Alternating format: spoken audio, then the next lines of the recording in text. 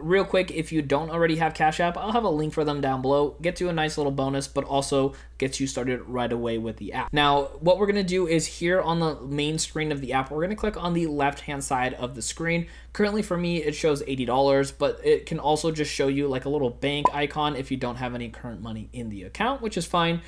So what we're gonna do is click on here, and then it's gonna take you to your banking information. It'll show like your routing number, your account number, but then there's a little section that says limits. Now, if you don't see this, you might have to be updating your app to be able to get access to this, so just keep that in mind. But once we click on here, this is where it's gonna show you your limits. So it's gonna say per week, we can send 7,500, or per month, we can send 17,500. We can receive unlimited amounts of money, so from anybody we can receive.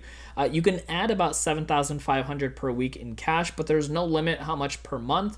And then cashing out, you can pull out $25,000 per week, but there's no limit, it looks like, per day, as long as it doesn't hit over that max of $25,000. But those are some of the limits for you. Again, you can find them on your app as well, but I want you to learn more about Cash App and using all of its functions. So check out my video right over here to learn all about it. My name is Dennis, and I'll see you in the next Cash App video.